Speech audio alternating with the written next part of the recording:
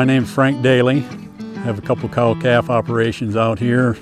One on the western slope of Colorado, which my family and I started at about 1980. In 2005, we purchased some property out here at the three corners of Nebraska, Kansas, and Colorado. We've been an all-natural program for a number of years, and about 2 years ago we got a GAP certification.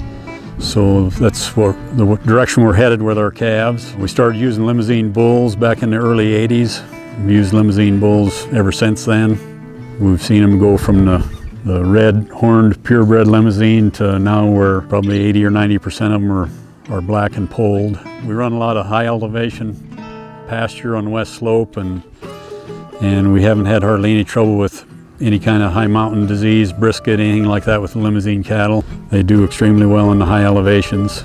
Not the same breed today it was in the 70s and 80s. I mean, we've had some disposition problems early on, but we've never kept those kind of cattle around ourselves.